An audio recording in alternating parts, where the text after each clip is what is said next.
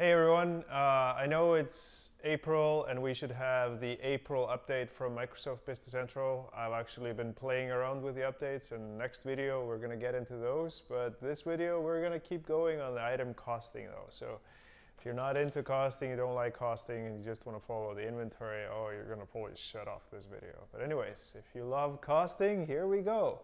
What we're going to talk about today is something called expected cost. And it's a nice feature within Business Central. So basically, what is expected cost? If you have a PO, purchase order, and we're going to be maybe buying the spring coffee mug. Let's say we have 100 at $5 so 500 total.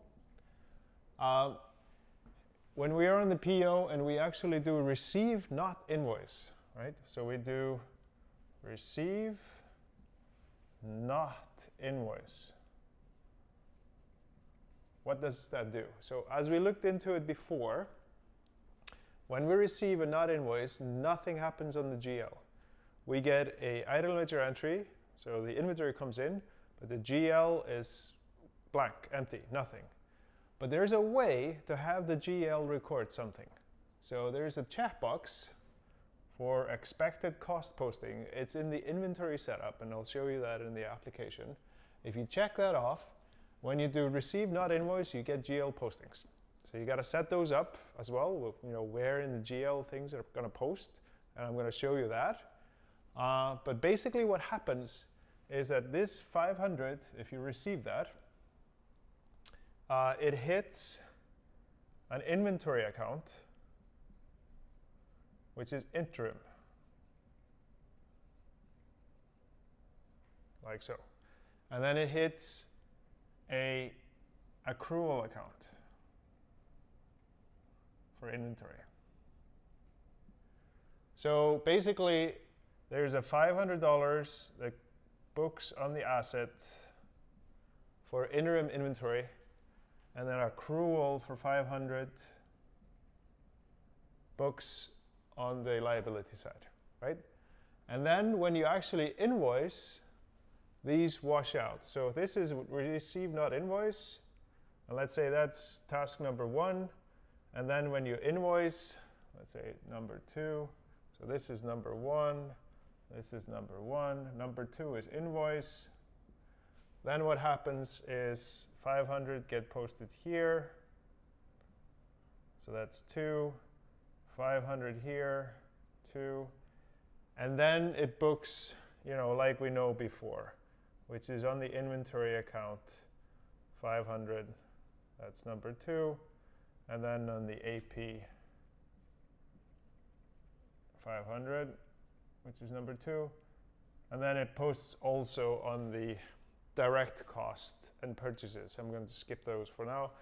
But so it actually washes out these accounts. So in the beginning, it puts in these accounts as an accrual, and then we actually invoice, it flushes them out. An interesting aspect to this is, of course, what if you you receive it, not invoice it, and then you possibly sell it? So you actually get the inventory in, it gets accrued for, and then you go ahead and you get a cost of goods sold. And I might want to cover that in the next video. But that's kind of taking the whole accrual piece all the way up the chain. That works. But it's next video, right? So hopefully next video though, tomorrow we're going to go into the April updates, and then we'll get back into inventory costing.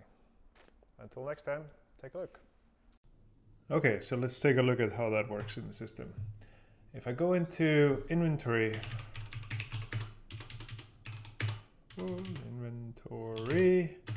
posting group, or posting setup, I have added an inventory account for the interim account, interim inventory account. So we have the standard inventory account, and then we have the inventory account interim. So this is where the expected cost posts. So let's take a look at how that is set up. And it's for the main location. So if I go into inventory setup, I can actually go ahead and check off expected cost posting. So I have to do show more and click on that. And then it does this. I'll just say yes. Okay, so that's fine. Now I'm going to go into a purchase order. And we're going to work with our item that we usually work with, which is the spring coffee mug. So we'll buy from the Fabricam and get into the spring coffee mug, into the main location. We're gonna get 50. Actually, let's get 500. Like that. And now I'm just gonna receive. Just receive. And let's actually put the,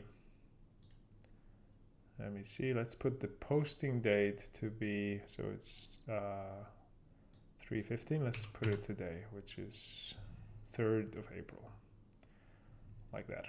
Okay, so now I'm going to go ahead and hit actions, post, and just receive, not invoice. So we're just receiving this. Now before, if you remembered, it didn't post any GL entry.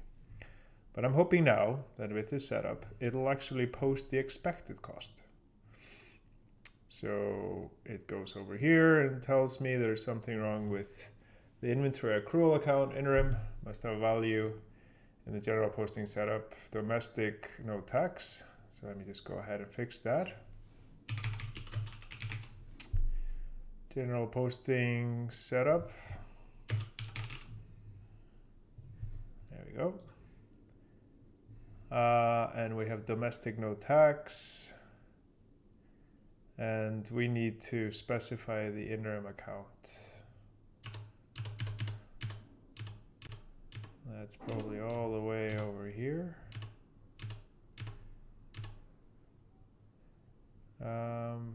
So we have no tax, domestic, and direct cost, overhead, variance. I must be blind.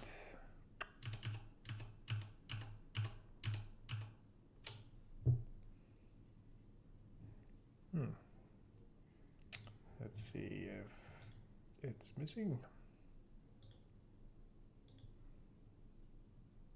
Here it is. Okay, so it's not made visible by Microsoft. Thank you, Microsoft. We'll just put both of these here because they might both need to be used. So it's inventory accrual account interim and cost of goods sold account interim. And I might just go ahead and put that to the same account as I had before.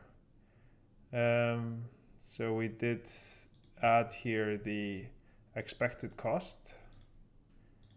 And the cost of goods sold account, actually I want to create a new one for that. So let's create expected cost of goods sold. And I have a feeling that when we start posting through this, if we actually post cost of goods sold for something that expected, that has not been realized yet, that might be hitting that account. So it'd be fun to explore that a little bit later. But we are going to create 50,105 COGS interim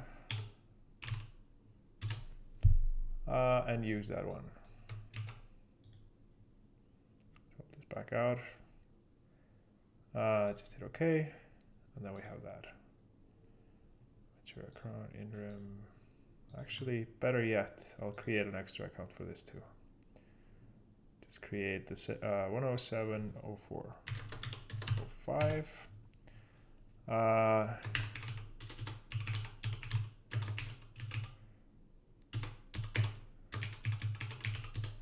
So we can see how this all posts.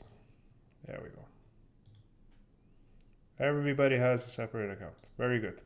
So with 107.05 for inventory accrual account interim, COGS account interim is 50,105.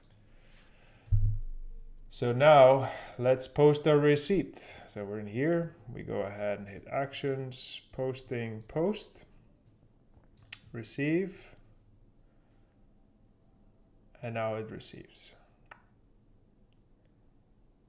And what we want to do now, so this is 4/3, right? That's the time or the date. So we're going to chart of accounts and take a look at what posted. What I want to do is filter the totals by date filter 4/3/19. That's only 4/3. Okay, so let's take a look at what happened. So we have the expected cost of 2,750 hitting here. So this would be the inventory increase. Normally when you receive, not invoice, nothing happens here. But in this case, we actually do get a posting. We get 2,750. Now we don't have a liability to the vendor yet because we haven't posted the invoice. So the offset is actually going to be here at the interim inventory accrual account, right here. So you can see the split. And you might want to put this interim inventory accrual account on the liability side. I guess that would make sense. I just put them right next to each other here. And then if we go a little bit further down, we see that we don't have any COGS interim yet. But I'm suspecting that we might get a COGS interim once we sell this, because it's really not fully realized. But since the cost is in here, and if it gets sold, this particular item, rather than hitting COGS straight, it might hit COGS interim. And that would be something we can take a look at in the next video. But here at least you see the split on expected cost and inventory interim.